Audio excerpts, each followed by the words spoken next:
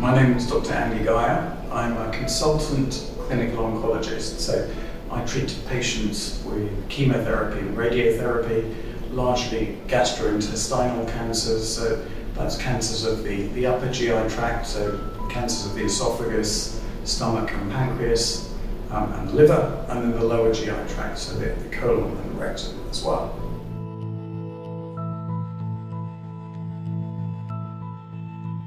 Well, I've heard anecdotal stories from patients over many years. As an oncologist, many of our patients take additional medications, supplementary medications, vitamin supplements, anti-inflammatories, and increasingly CBD or cannabis oil. Many patients are very happy to admit that they take these supplements, others less so. But increasingly, as I ask patients, I'm finding that more and more of them are actually taking either CBD or THC or a combination of them both.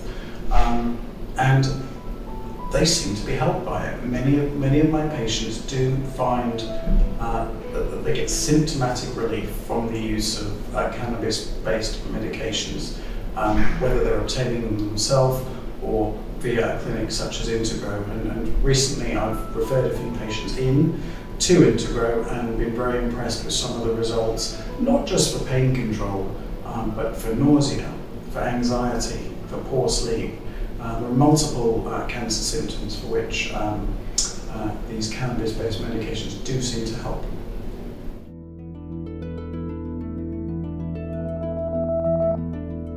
I think over the years there has been a little bit of a grey area in terms of the prescription of cannabis-based medicines. It's very much seen as a grey area. There have been some concerns over the legality of it. But as an oncologist, I accept that many of my patients are using these medications. The Integro clinic has been set up with the approval of the GMC.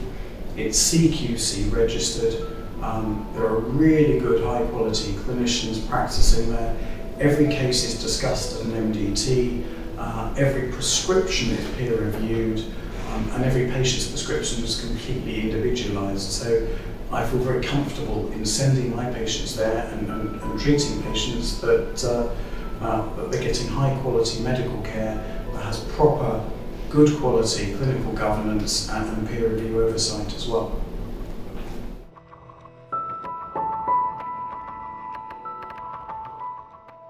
It's been a very positive experience. The patients that I've sent in before I became a member of the clinic myself were seen very rapidly. They got their prescriptions very rapidly. The prescriptions were completely individualized with a unique balance of THC versus CBD to cover their particular set of symptoms. And the feedback coming from the patients has really been very positive indeed. So all in all, I don't have anything negative to say.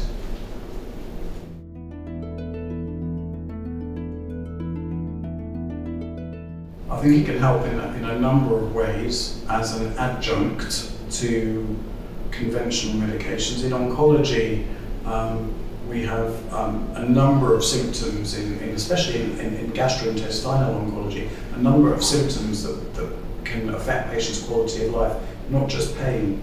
I'm talking about symptoms such as anxiety, weight loss, poor sleep. There are many symptoms for which cannabis-based medicines, such as THC and CBD, different combinations of them both, and the terpenes, can help to alleviate these symptoms. And what impresses me is the way that the prescription can be individualized.